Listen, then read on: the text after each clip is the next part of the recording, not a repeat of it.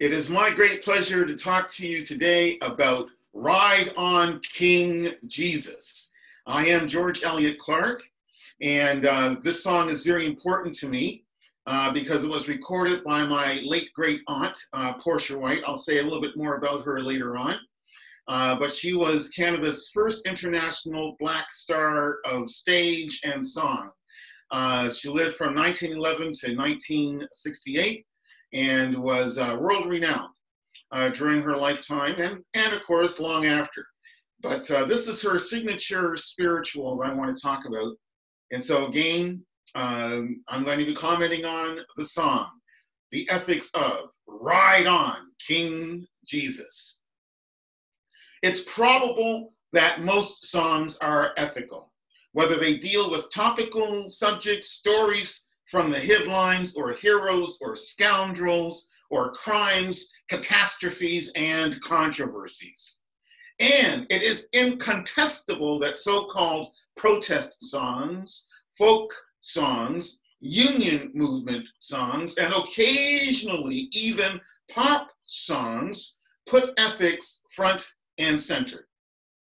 But few and elect and select are the song traditions that are preeminently sprung from protest versus injustice. And yet several of these phenomenal, convicted, auditory contestations, now naturalized as just ordinary musical genres, arise from the African-American experience of subjugation, oppression, and apartheid-designed impoverishment and illiteracy. Indeed, the dominant pop song genre on the globe is rap, the musical arm of hip-hop, which emerged in slum-rich, gangsta-plagued, police-besieged ghettos as a complaint and an analysis of post-civil rights movement, anti-Black racism, and economic injustice. Some may find it strange that I would name rap, with all its rightly denounced sexism, homophobia, and empty celebration of status, as originating in ethical grievance, and yet it did. In fact, I want to claim that rap is merely the updating and capitalist secularization of the anti-slavery plaints that arose spontaneously and anonymously out of the plantations and fields of the slave-holding U.S. South. We know these songs now as spirituals, though they were first called Jubilee songs, or Negro religious folk songs, or sorrow songs. And please note the apparent contradiction of describing one body of songs as being both about jubilee or celebration as well as sorrow.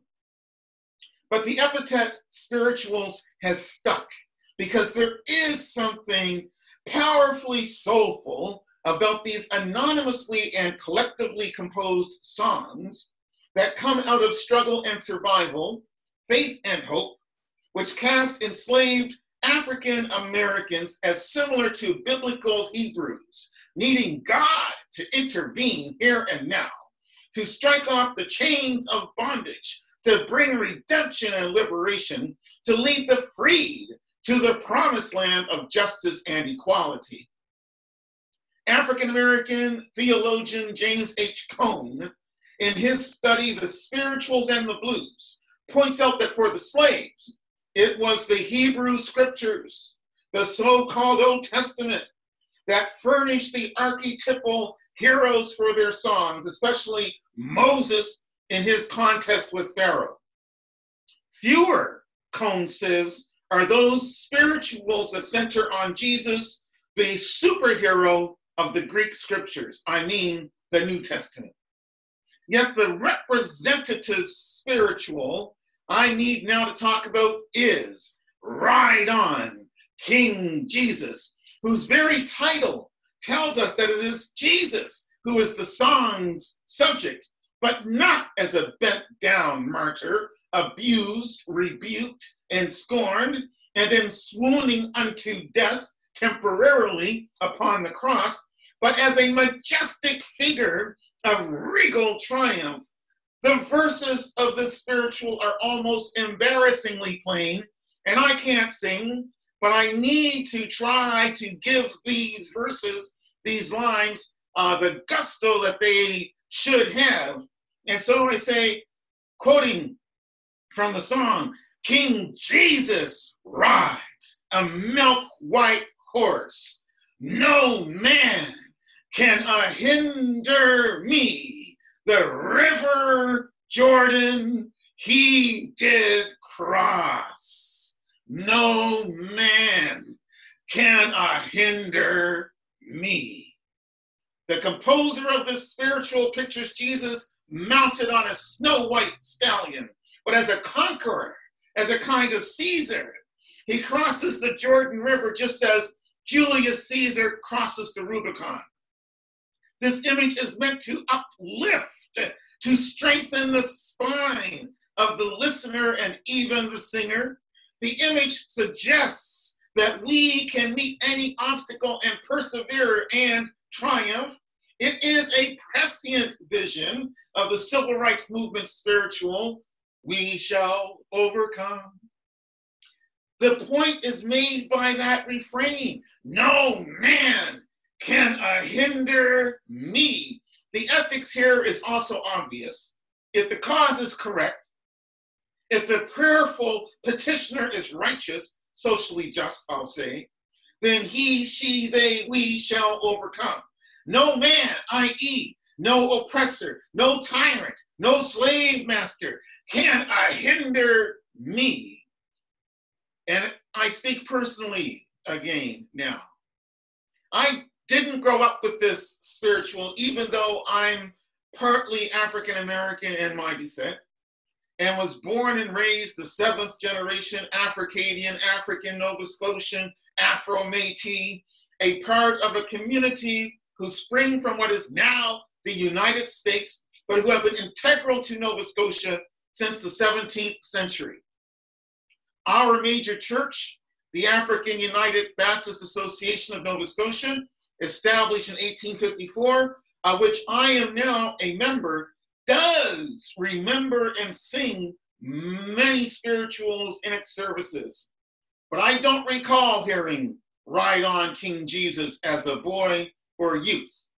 Instead, I was 21, and upon visiting a patrilineal great uncle in Toronto in 1981, received an LP, an old-fashioned vinyl album of my late great aunt, Portia White, 1911 to 68 are again her dates, a contralto who was Canada's first internationally celebrated Black concert singer from basically the 1930s to the 1940s. And then she was a teacher in Toronto, a music teacher in Toronto, teacher of song in Toronto until her death in 1968. So that very day that I received this album, this heirloom, if you like, I played the recording, which is a selection of Schubert, Lieder, French art song and folk song, including pieces by Bizet and Fauré, as well as English airs. However, the piece that thrilled and shook me was Ride On King Jesus on the album. Think on Me is the title, and produced by White House Records, 1968. Ride on, King Jesus, no man can hinder me. Ride on, King Jesus, no man can hinder me. As a young Black man, as a beginning poet and scholar, as I was then, it was a necessary affirmation, instrumental inspiration for me, suggesting that if one's talent is powered by faith and by apt insight and wisdom, and resolute and courageous, then one may in fact accomplish whatever one needs to strive to do. Yet, it's critical to recognize that the song, while speaking of an individual, is actually communal. It is truly stating, no oppressor can hinder us. We can be like Lord Conqueror Jesus, and for that barrier, overturn that obstacle, whatever it is, unto spiritual victory and complete liberation.